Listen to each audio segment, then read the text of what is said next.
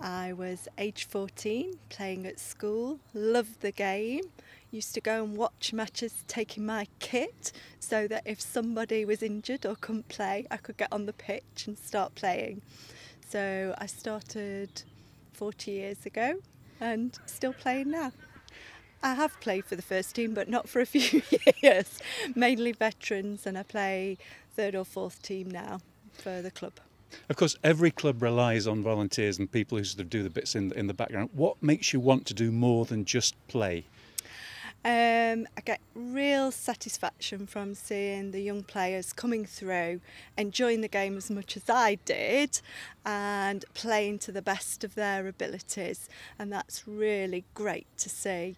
And we have lots of fun and lots of friends of my age who still play as well, so it's socially very good and it's good competitive sport played to a good level. Now here we are on the all-weather pitches at Wirksworth Leisure Centre. I think going back again in time, Cromford Meadows was a bit different to this, wasn't it? It was very different playing down there in the mud with the sheep on the pitch as well. So we moved up here about 10 years ago, but 15 years ago all matches moved for league hockey to have to be played on AstroTurf pitches, and although we tried very hard to get one down at Cromford, that didn't work out.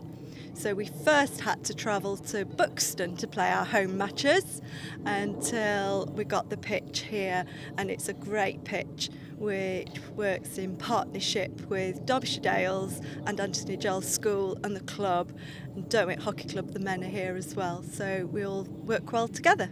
Numbers are really increasing. We've noticed over the last couple of years numbers starting to pick up.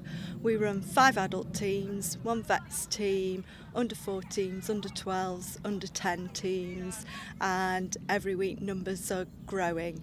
We've also had a successful Back to Hockey campaign, so for those older players who perhaps haven't played for a few years, and they come along particularly on these Monday night sessions, and we're getting them back and into playing as well. And looking ahead for Laura Loeber, what keeps you going and what do you want to achieve now? I'm not quite sure how long I'll keep going actually, Jim. That's a bit of a tough one.